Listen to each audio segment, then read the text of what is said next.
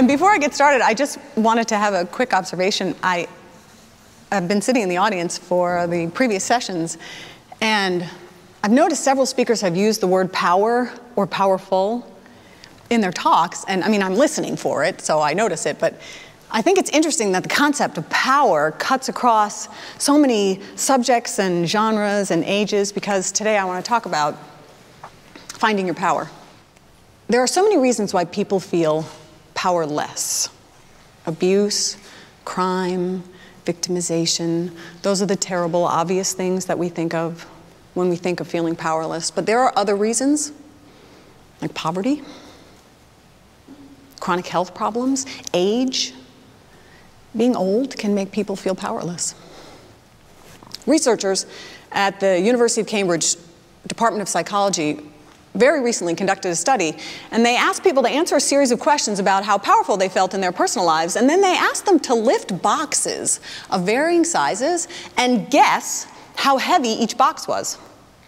And consistently, the people who said that they felt little or no power also guessed that the boxes were heavier than they actually were, which means that when you feel powerless, you feel the weight of the world literally. Life is heavier. First of all, there is no age at which you are too old to find your inner power. And second of all, there are no circumstances so dire that they have robbed you of the ability to find your inner power. I believe this. So a few years ago, I experienced a life transition. I'd had a great, happy career in Washington, D.C. I worked in Congress, I worked in the administration, I ran a federal agency, and I traveled the world meeting with my foreign counterparts. I gave interviews and speeches, I spoke at the UN. And so when I found myself in Connecticut for my husband's career opportunity with no job, I was adrift. And my first month in my new town, I walk into a karate dojo to sign my daughters up for classes. And I'm reading the materials on the wall, newspaper articles and certificates. And I come to learn that the sensei of this particular program had moved to Japan as a young adult, specifically for the purpose of living and training with the experts in Japanese martial arts. And he'd stayed there nearly 10 years, just training. And I thought, this guy's the real deal. So when he came over to me to talk to me about my girls, I said, teach me. I have no idea why I said this. I didn't plan on saying it. It just came out. And I mean, to be clear, I have never had any interest in martial arts in my life. Even as a child, I never took a class. No one in my family did. And my best guess now is that I was missing my identity. And I was searching for something new. Anyway, he said, no, no, I don't teach adults. That's the end, no. He said, I don't teach adults. Adults are impatient. I teach a traditional Japanese martial arts program. It would take you 5 years of one-on-one training with me, almost every day, plus hours of practice time here on your own before you could hope to earn a black belt. And he was close. It took me 4.5. And after I'd finally earned my black belt, Andrew, my sensei, and I flew to Japan so I could meet his family and get some inspiration. And at dinner one night, his sensei asked me, what did you find interesting about your training? What had you liked best? And I said, Kiai. I liked Kiai. And a Kiai is just a shout. It's a yell. It's a Japanese battle cry. But for us, the sound is really only a fraction of the story, because when we say find your Kiai, we really mean find your power. The kanji, ki, means energy. The way we use it is harmony, getting in touch with. It's getting in touch with your energy, but really getting in touch with your power. And I want to pause right here and note that it is not a scream. Sometimes when I teach high school girls, they scream like they're auditioning for a horror movie. 40 of them in a gymnasium. A scream comes from the throat. But a Kiai It comes from the belly. It comes from the gut. Why? Well, Japanese martial artists, actually many Japanese, believe that your spirit is located in your center. So your body may be out of balance from time to time, but your spirit never is. And if you want to find your energy, if you want to find your power, you need to go down to your center and get it. So since Kiaiing was one of my favorite things, when I built my fitness, martial arts empowerment program, I thought I'll add Kiaiing as a component. I'll teach others. In my first class, the hip hop music is playing. I was in a gym. Imagine cardio kickboxing with real martial arts movements. Maybe cardio karate.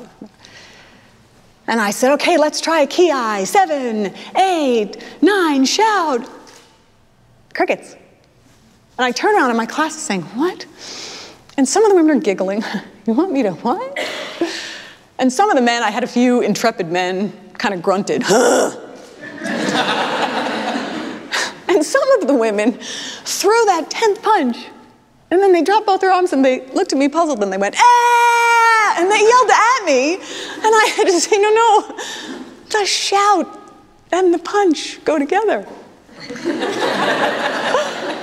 But it was really my responsibility because I hadn't explained adequately. I hadn't taught. And it's the why before the how that matters most with a Kiai. Why are we doing this? To get a little extra energy and power. And I got better at teaching. And I began cueing more regularly. I got it down to just a second or two. And even then, even when I was doing it regularly for every class, I still had some people that wouldn't try.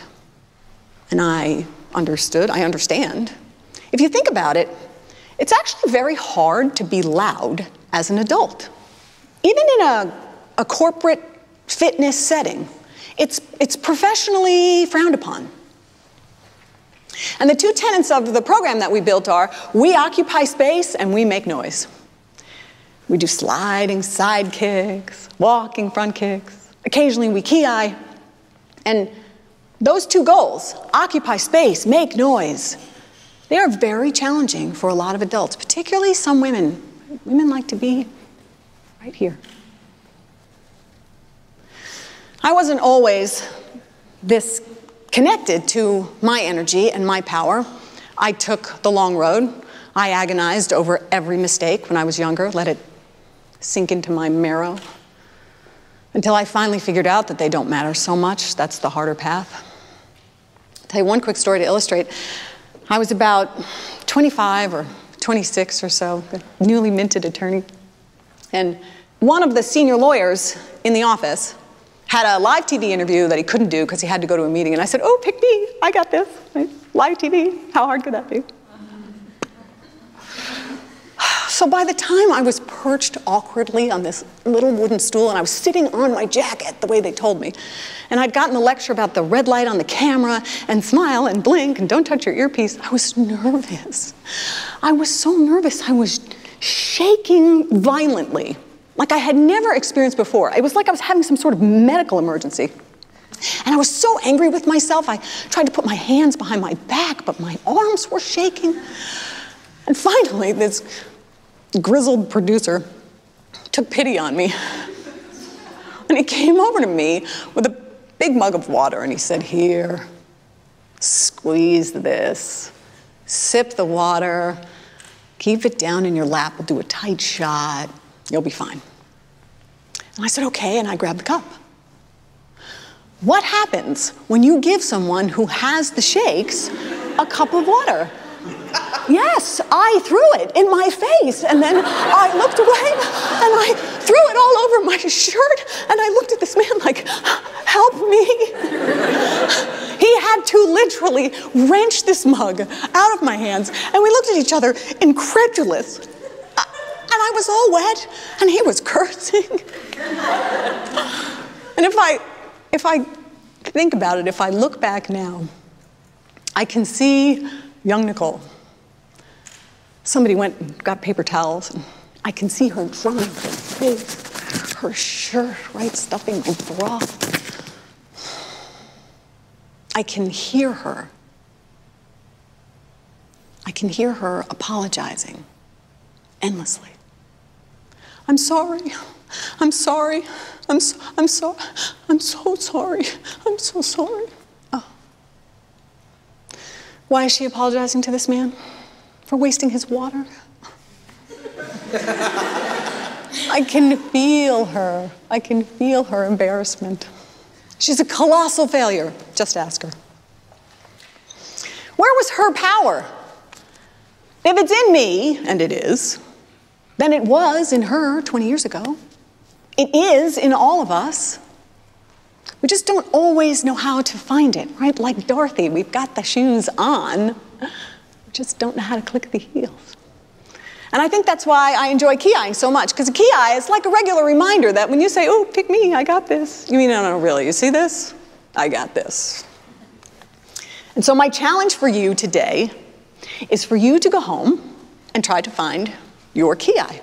And the how is simple. The mechanics: punch a heavy bag 9 times, and on the 10th, while you punch, try to get a sound out. Or you can do it in front of a mirror. If you don't want to punch, kick. If you don't want to kick, try driving your knee up. And I've got a few do's and don'ts to help you on your journey. So do be loud. Be loud! It's fun. There's no such thing as a quiet Kiai. Hi-ya. No. Do. Clear your mind. Be relaxed when you try it. Breathe from your belly. It's not here. It's here. Do. This is very difficult for people, and it's really important. Make any sound you feel. My Kiai is a ha. I say it every time. Ha! My sensei says, ai. Traditionally, most people say, aya or hiya. And my oldest daughter says, hep. And I think if she gets more relaxed, that's going to become, hey. We have a guy who regularly says, sha. Every time, sha. Your sound is yours. Whatever comes out of you is okay. And in the beginning, you will probably grunt. I've had some people say, I threw 10 punches and I said nothing. I don't have one. Yes, you have one. We all have one. Most people grunt in the beginning, and they come back and they say, I used to say, ooh, but now it's more like, yeah. Yeah. It's a process. As you get less self-conscious and more relaxed, you'll find that your sound changes. That's okay. I only have one don't. Don't get angry. Don't get tight. Don't imagine that guy you can't stand, that woman from the budget office. Start punching like one of those old robot toys.